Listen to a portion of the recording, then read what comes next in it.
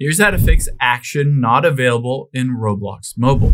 Now, if you open up the Roblox app here and you tap on a specific game, let's say this one, and if you scroll down and I tap on the like button or thumbs up, it might say you must visit this experience, or it might say action unavailable.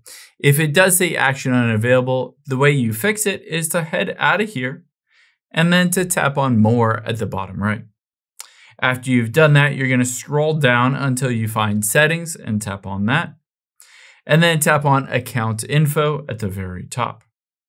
Now from here, you need to verify your email address for you to be able to like games. So next to email address, tap on the little pencil and paper, and you're going to enter in your email address. Keep in mind, after you enter in that email address, essentially they'll email you a code. So open up your email and enter in that code.